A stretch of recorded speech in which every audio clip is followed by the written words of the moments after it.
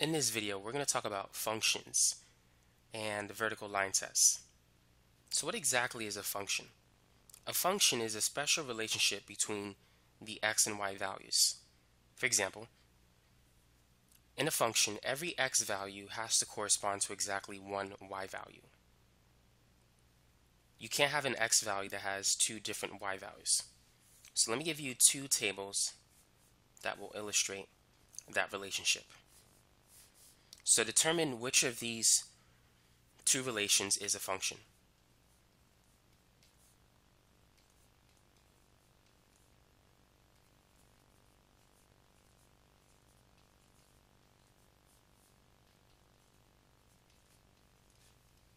So is it the table on the left or the table on the right? The table on the left, notice that there are no two x values. On the right, look at those two x values. In one case, when x is 2, y is -4. In the other case, when x is 2, y is 7. This is not a function. A single x value has to correspond to one y value. So that's why it's not a function. This one is a function because you don't have two similar x values that correspond to two different y values. Now let me give you another example. So I'm going to give you three tables, and I want you to identify which relation is a function and which ones are not.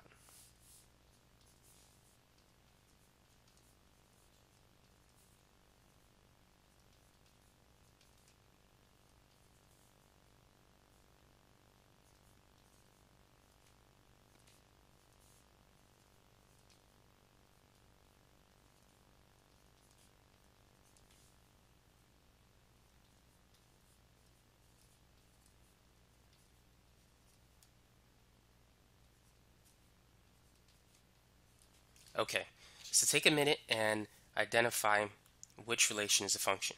So the first one on the left, is it a function? A quick way to tell is to make sure that you have no x values that repeat. If you don't see any x values that repeat, then this is going to be a function.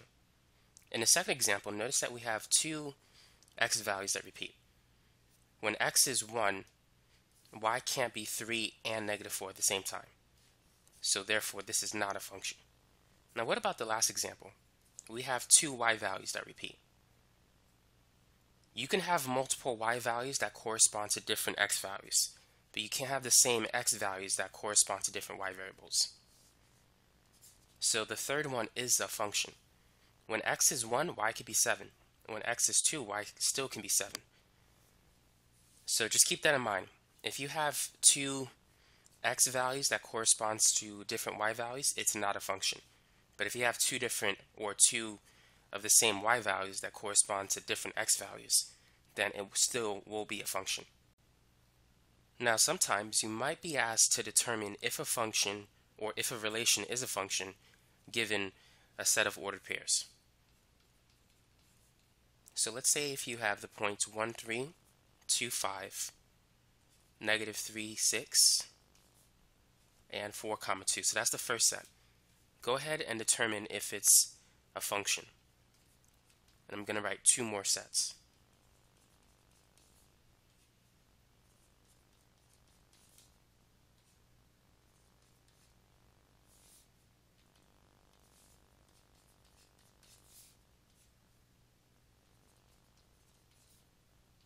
So is the first one a function? What would you say? Look at the x values. A quick way to tell is to check if any x values repeat. If they don't, then this is going to be a function. Looking at the second example, there are no x values that repeat, so that's a function.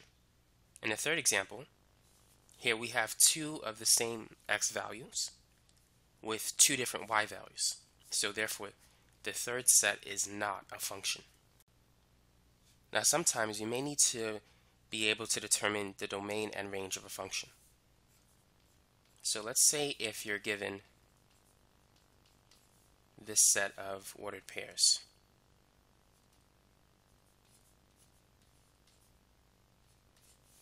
What is the domain? The domain is basically all of the x values, 1, 3, 5, and 8.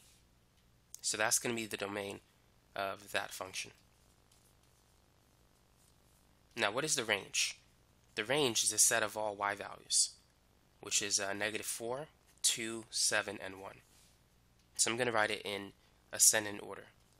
So -4 comes first, then it's 1, 2, and then 7. So that's the range. So just keep that in mind. The domain represents all of the x values, and the range represents all of the y values. Now the next thing that you need to be able to do is you need to determine if a graph represents a function. So looking at these two graphs, which one is a function and which one is not a function? There's something called the vertical line test. If you draw a vertical line, and if the curve touches it at one point, it's a function. If it touches it at 2 or more points, it's not a function. So looking at the first example, draw a vertical line. The curve touches it at one point, so this is a function. If we draw a vertical line for the second example, notice that the curve touches the red line at 2 points. So the second graph is not a function. So let's try some more examples. I'm going to draw a few graphs, and I want you to determine if it's a function or not. So feel free to pause the video as you work on these examples.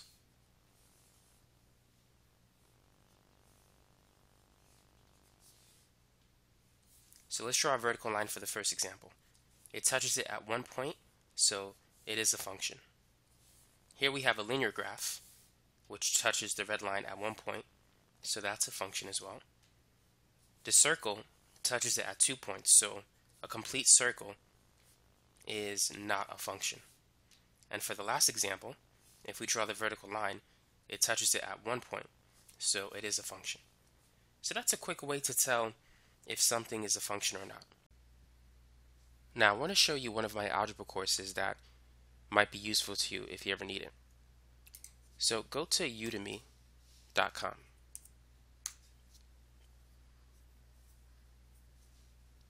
Now in the search box, just type in algebra and it should come up.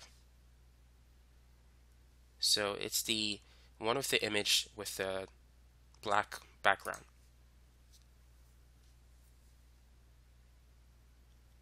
So if you select that option, and if you decide to go to course content, you can see what's in this particular course. So the first section, basic arithmetic, for those of you who want to focus on addition, subtraction, multiplication, and division.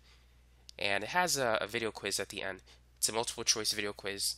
You can pause it, work on the problems, and see the solutions. It covers long division, multiplying two large numbers, and things like that. The next tutorial is on fractions. Adding, subtracting fractions, multiplying, dividing fractions, converting fractions into decimals, and so forth. So you can also take a look at that. Next, solve linear equations, which we covered, and just more examples if you need more help with that. The next topic, order of operations, which is also useful. Graphing linear equations. You need to know how to calculate the slope. You need to be familiar with the slope-intercept form, standard form, and just how to tell if lines are parallel, perpendicular, and so forth. And there's a quiz that goes with that as well. The next topic is on inequalities and absolute value expressions, which are also seen in a typical algebra course. And then we have polynomials, and that's a long section. And then factoring. That's another topic you need to master. And then system of equations. You can solve it by elimination, substitution. There's also word problems as well. Sometimes you got to solve equations with 3 variables, x, y, and z. So that could be helpful. Next, quadratic equations, how to use the quadratic formula, how to graph them, how to convert between standard and vertex form. And then you have rational expressions and radical expressions, solving radical equations, simplifying it, things like that. And every section has a quiz, so you can always review what you've learned if you have a test the next day. So here we have complex imaginary numbers. You need to know how to simplify those. Exponential, functions, logs. I have a lot of videos on logs. And then this is just functions in general. Vertical line tests, horizontal line tests, how to tell if a function is even or odd. And then conic sections, graphing circles, hyperbolas, ellipses, parabolas, and things like that. There's 2 video quizzes because it's actually a long section. And finally, arithmetic and geometric sequences and series.